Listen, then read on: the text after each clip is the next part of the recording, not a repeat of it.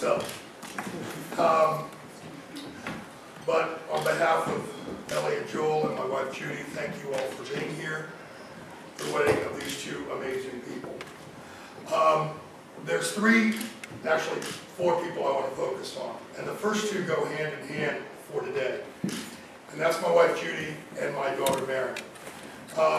Behind the scenes of this wedding, in addition to all the creativity that Ben and Kate put into this wedding, my daughter Maren was like the world's finest stage manager, which someday she's going to grow up to be professionally. One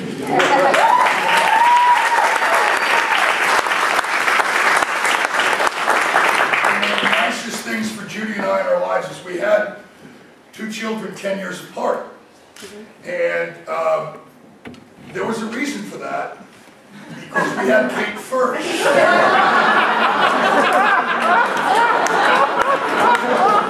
I discussed having another child, but there just weren't more than 24 hours in the day. So we waited a long time. So as a result, you know, when Kate was 12, Maren was 2. When Kate was 15, Maren was 5. And they didn't really have much in common. Somewhere around the age of 12, 13, I guess, and for reasons we never entirely understood, except that I do now, they became best friends, which is weird for siblings sometimes to be for each other when they're close in age. When they're 10 years apart, it's rarer still. And it's been one of the most wonderful things for Judy and I to bear witness to. And that leads me to the second person, is Judy. The reason these two girls are the way they are has a little bit to do with me in terms of bizarreness, but everything to do with Judy in terms of their being wonderful, kind, generous, and loving.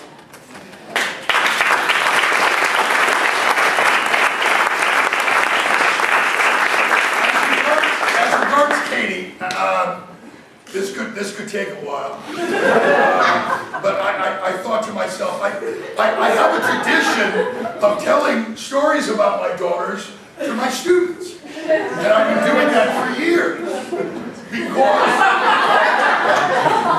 because there's not many children who are, my students assume because of my somewhat ribald language, that my daughters would speak with the patois of a seaman.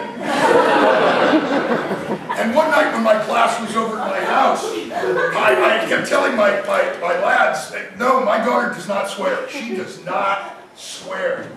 And they got, you got to be kidding. No way. How can she not swear? She's your daughter. And during a break in the class, Kate came out because there were a lot of boys there. She was like 15. And I said, Kate, will you swear? And she goes, no. I said, will you say the F word? No.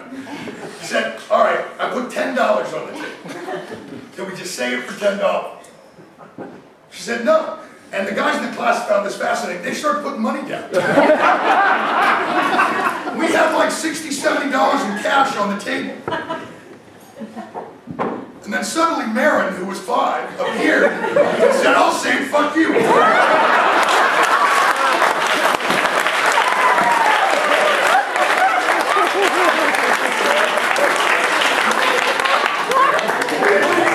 About her daughter.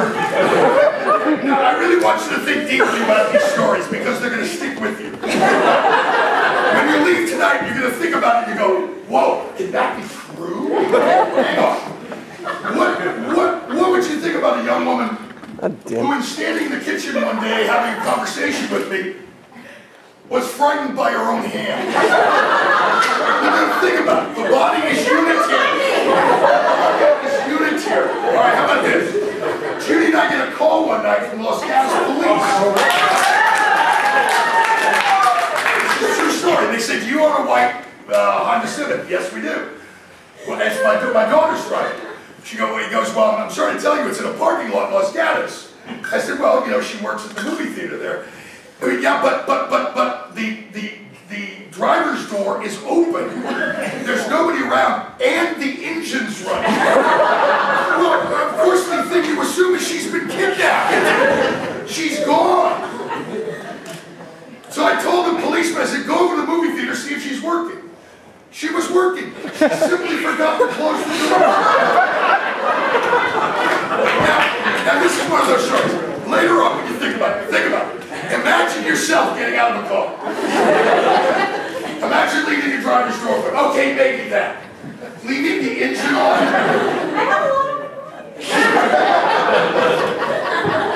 She's always had a lot on her mind.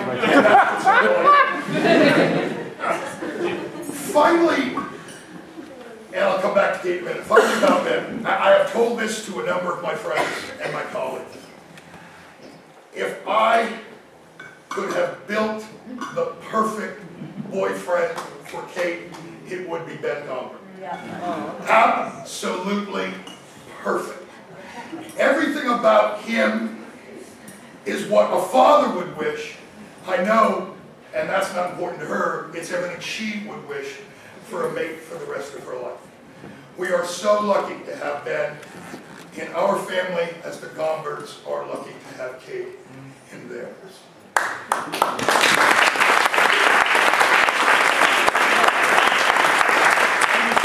Glasses, please, because the one thing I hope you notice more than anything else at this wedding is that from what you see, from the cartoons you're filling out, to the newspaper program, to the centerpieces based on the things that are the favorite things in their lives, to the way they exchange their vows and include their friends. Everything in this wedding tells you about these two people and how wonderful these two people are. May they live forever.